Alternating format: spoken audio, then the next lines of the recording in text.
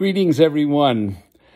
Just wishing all a very happy and beautiful Passover and Easter at this remarkable time of spring's blossoming moment.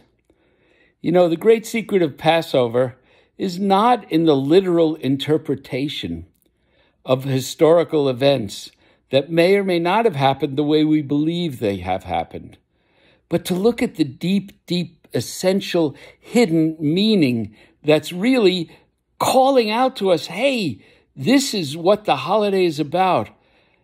And I want to speak for a moment about the great message of the angel of death passing over those who have marked the doorpost of their house with a hidden sign, and how that applies to us today.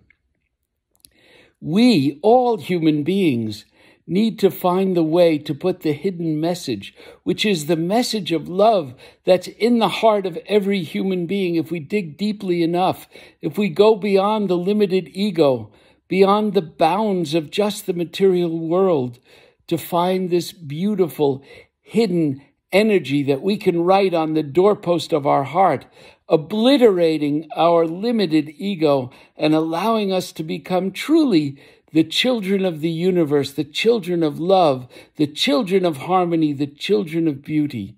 And then truly the angel of death will pass over us. Yes, of course, the body is going to die, but that which is inherent, that which is beautiful in every human being will live on and on and on. So I love the Passover holiday. I love Pesach. I love the Seder. I love the memory. I love that it deals so much with children. But most importantly, I love exploring the love in each of our hearts and finding that deeper essence of self and celebrating it.